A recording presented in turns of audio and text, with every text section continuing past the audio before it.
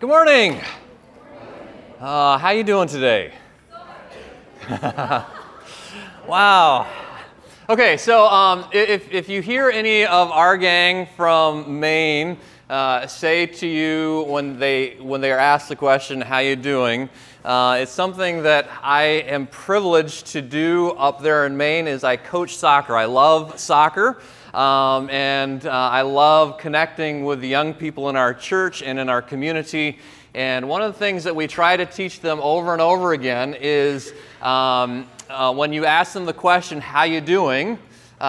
When you don't have anything else really important to say, you say, "So happy." Okay? So on the count of three, I'd like everybody to say, "So happy." All right? 1, 2, 3. So happy. All right, so when somebody comes up to you and you don't have anything else great to say, you can always have that one thing there that you can say, "So happy." So how you doing today?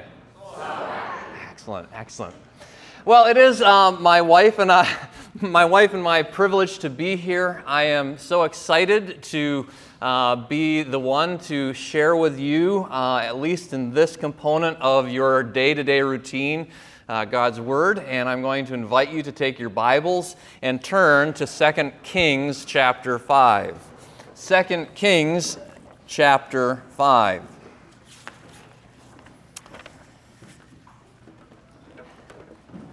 Who can tell me what is the theme verse of the camp this year?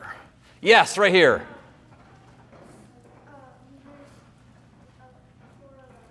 Oh, close. Hebrews 4:16. That's right. Hebrews 4:16.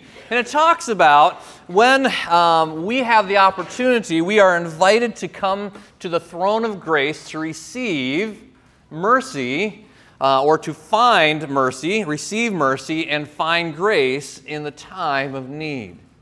Throughout this week, there are two things that I'd really like to emphasize as we look at God's Word.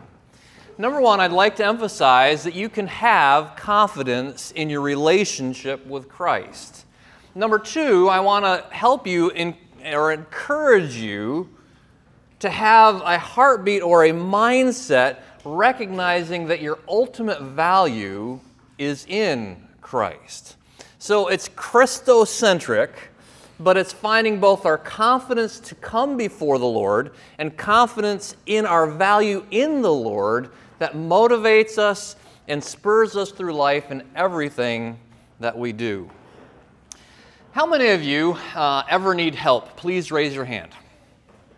All right, excellent. This is fantastic. I need help all the time. I'm thankful for my wife who helps me in so many different ways. I'm thankful for a church family that helps me in so many different ways. And I'm thankful for many of you who have already helped us in our limited time here this week already. Being in need of help is a reality that happens in all of our lives. It is usually, though, when we need help that we feel less confident.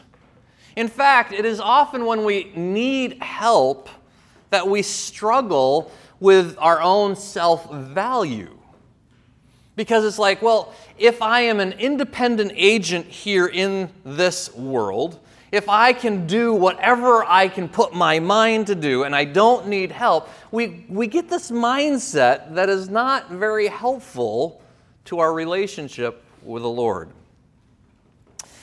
I have a lot of loves in my life. My wife, my Lord, my church, my family.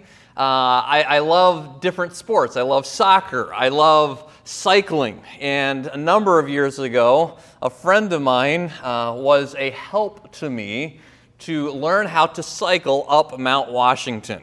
How many of you like cycling here? Please raise your hand. All right, excellent. I had heard about this race for some time. It's not really a high-speed race because it's up a mountain, not on flat surfaces or anything like that. And it's really not a long race. It's only about 7.6 miles, okay?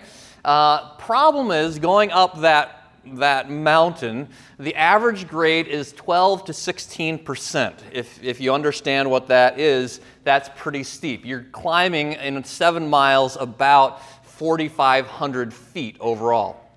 And he said, well, if you're going to do this, Lael, you need to practice. You need to train for this. And so almost a year before the race, he said, you need to start training. And so I started training. And for a few months, I trained on my own. I didn't really know what I was doing, but I had a good time doing it. And then he said, well, come on down and train with me. And he just upped it up a whole bunch of notches for me. And then one of our first bike rides out, he takes me 32 miles. And it's like, wow, I went 32 miles. That's incredible. Next time we go out, we go 60 miles. And it's like, that's crazy, going on a bike 62 miles. And then he said, okay, now you need to work on mountain climbing. And so I'm feeling good by this point. It's May. I started in September, October. The race was in August. And at about, it was in about May, he said, we can't go up Mount Washington, but we can go up this mountain that's about 2 miles long, but it simulates the steep grade that you'll face on Mount Washington. And so we get out there that day, and I'm feeling good. We're riding down, we're warming up. Then we hit that mountain, and I'm like, I'm just going to powerhouse over this thing. It's only 2 miles, right? I get about halfway up there, my heart beats out of control, and all I want to do is stop. And so you know what I do? I stop. I just need to take a break. That was one of the worst things that I could do at that point, because starting on an incline is a lot harder than starting from a flat surface, and there was no flat surface once you started going up that. Well, I eventually and very humbly made it to the top of that mountain. Not very well, but I did make it. And he, I think, went up and down a few times that day. I made it once, okay? I get in the car feeling very, very defeated. And the first question out of his mouth is, so, Lael, what did you learn? And the first thing out of my mouth is, I'm not ready. I'm not ready for Mount Washington. So the next few months were much more intense training. And when I finally did Mount Washington, I did make it up. I didn't stop on the way up. And I'm thankful for friends who came alongside me and helped me. In 2 Kings, we are confronted with a story that probably many of you know. The name of an army general by the name of Naaman. He is the general of the Aramean army. They are enemies of Israel. And we come across it in 2 Kings that he has a problem. In fact, he needs help. For all that he is able to do, for all his accomplishments, for all his military victories, for his reputation, all those things, he is humbled by a massive health need. The point that I want to make today to you is simply this. Your need for help is the Lord's invitation to you to glorify Him by helping you. Psalm 50:15 says this. It's one of my favorite verses. It says, call on me in the day of trouble, and I will rescue you, and you will glorify me.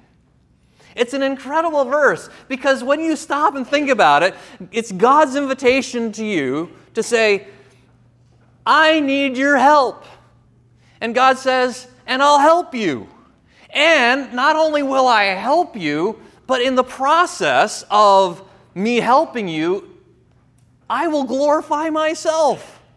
Now, I don't know where you come from your relationship with the Lord or your understanding of His Word or anything like that, but one of the things that you will find throughout His Word is one of the primary purposes of God in our lives is to glorify Him, right?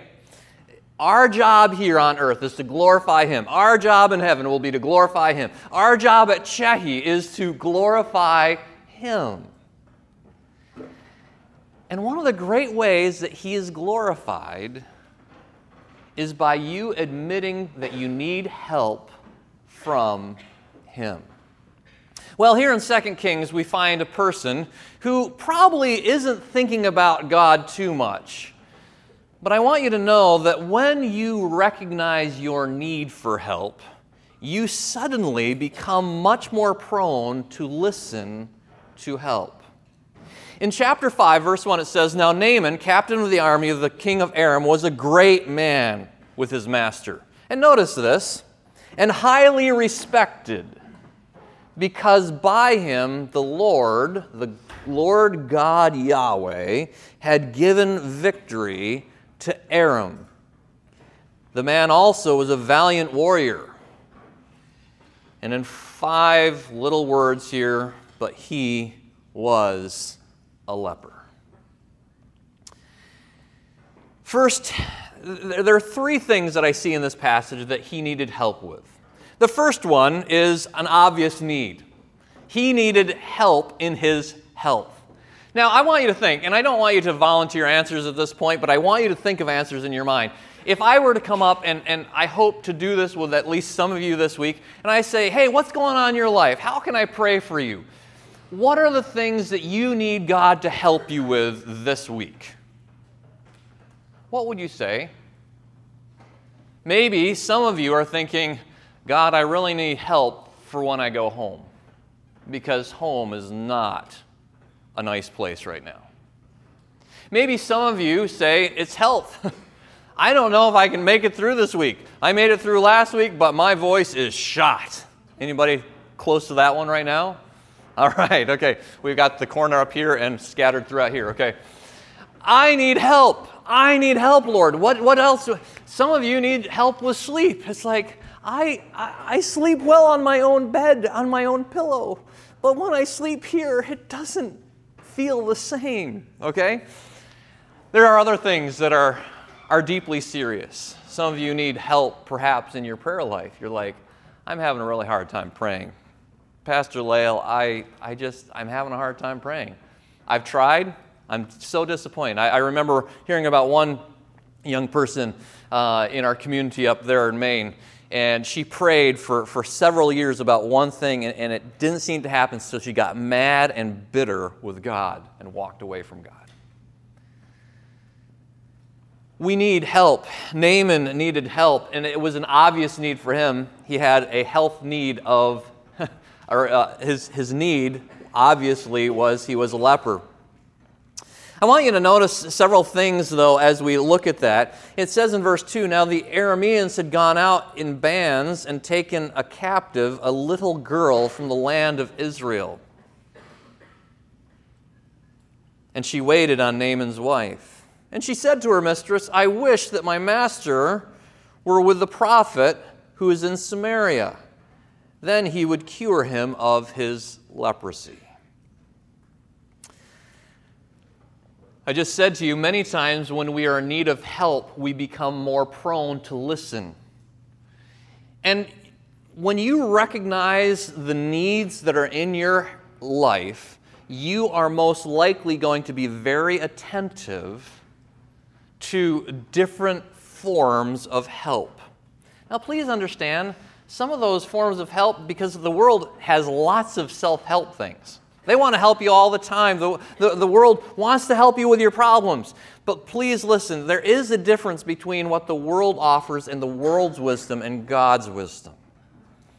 In this particular case, God had allowed a little girl to be taken captive and placed into Naaman's house, and she speaks up and says, "I wish my master Naaman could go see the prophet of God in Israel, because then he could be cured."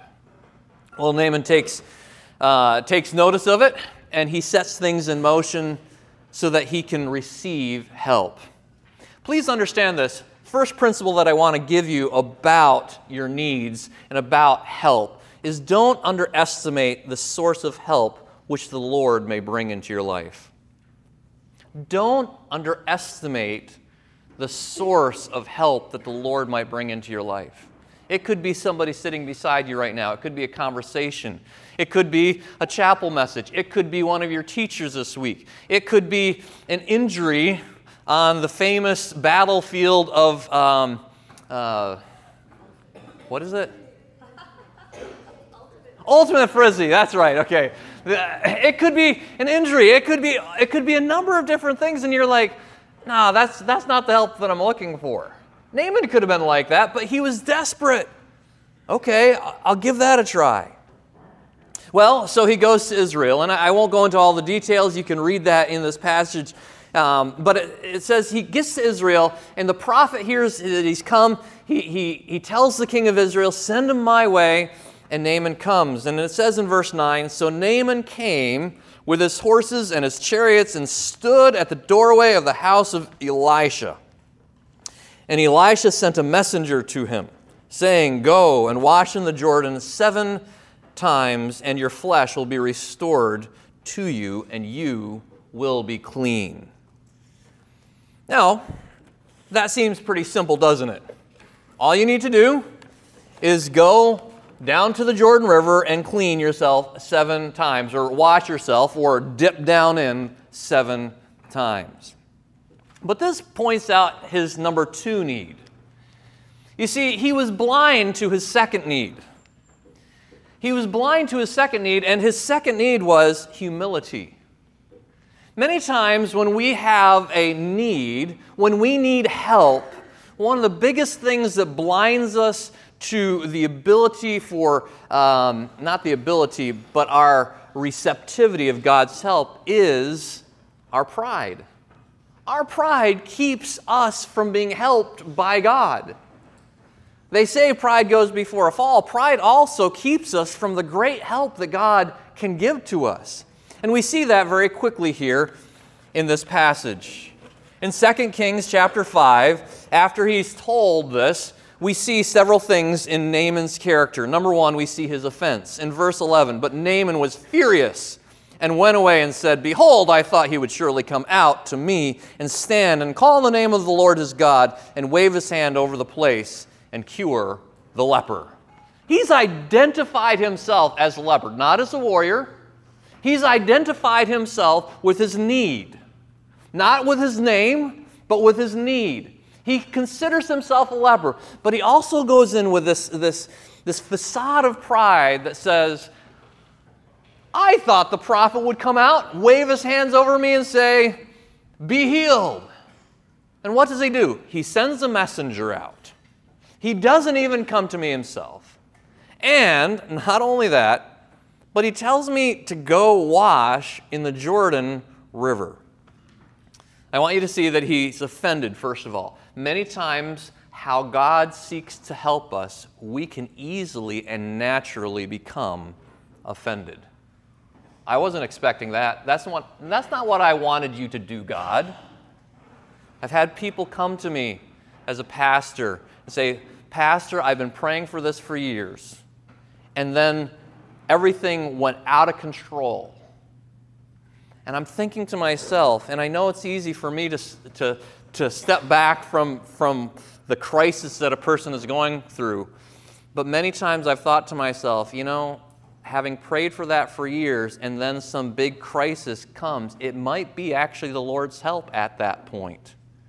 But we become offended instead of accepting of what we've been praying toward. He becomes defensive. He becomes defensive in verse 11. He said, I thought that he would come out. He turns with rage, okay? He says in verse 12, he says, are not Abana and Pharpar, the rivers of Damascus, better than all the waters of Israel? Could I not wash in them and be clean? So he turned and went away in rage. He turns away in rage, and then enter his servants.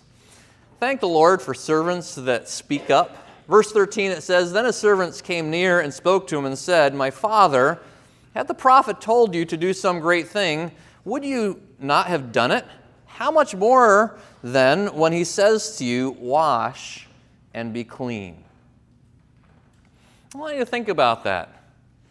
Sometimes the help that God is bringing into our lives is not received or not accepted because it's not what we were asking for or thinking that would help us. And yet other people step in and say, take a chill pill, take a break, listen, you could do this. If it works, great. If it doesn't, you're no worse for the wear. He humbles himself, and in verse 14, he goes down and dips himself in the Jordan 7 times. And according to the word of the Lord, of the man of God, his flesh was restored like the flesh of a little child, and he was clean.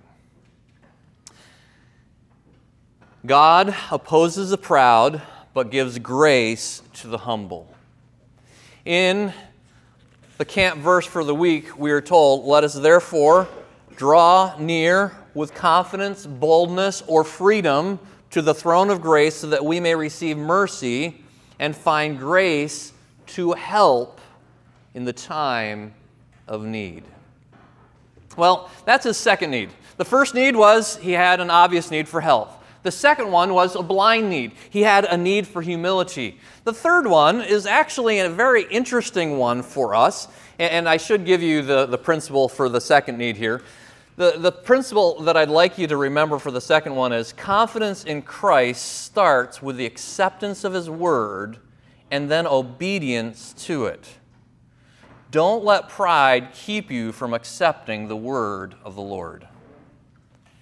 Now, all of you have access to a Bible. You have the Word of the Lord. You don't need to find a prophet, okay?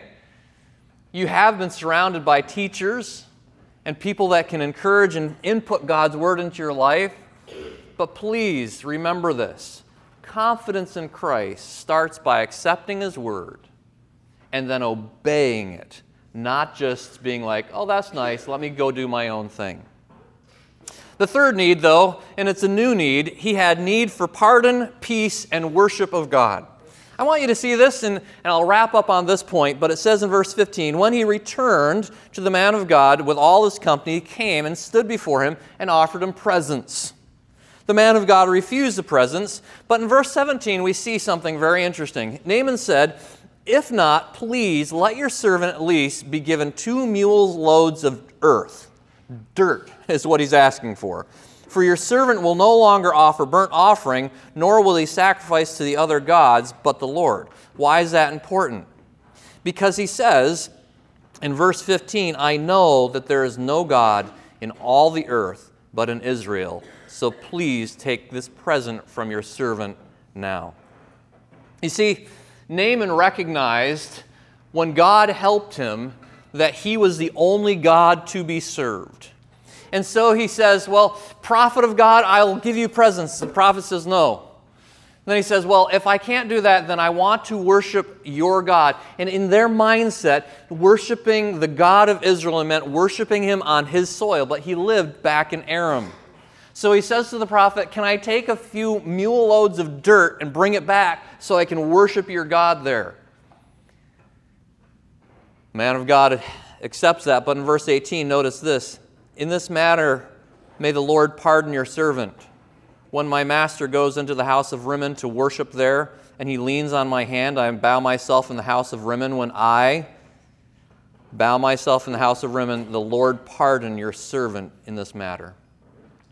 This is one of the things that I realized about camp. Camp is awesome. How many of you are enjoying yourselves this week?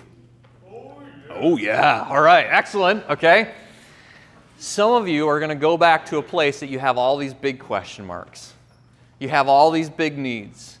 And you're going to be like, I don't know how to navigate my relationship with God, with my group of friends, with my family, in my school life, in my community, in my work life. And you know what? This is where Naaman was. He's like, I've got to go back, and I still have to serve the king of Aram. I have to go back, and I have to be in a place that I'm going to be surrounded by false gods. And he says to Elisha, what am I supposed to do? Will the Lord pardon me for this? And I love Elisha's simple discipleship. He said to him, go in peace. So he departed from him some distance. His third need was worshiping the Lord and pardon and peace from God. You see, we'll talk about this a little bit later this week, but one of your greatest needs is peace with God. The principle that I want you to take home or to think about today on that one is do not underestimate the source of help. When we recognize the Lord as our greatest source of help, all other responsibilities realign to worship Him. When we recognize the Lord as our greatest source of help, all other responsibilities, friendships, relationships realign to worship Him and to be in right relationship to Him.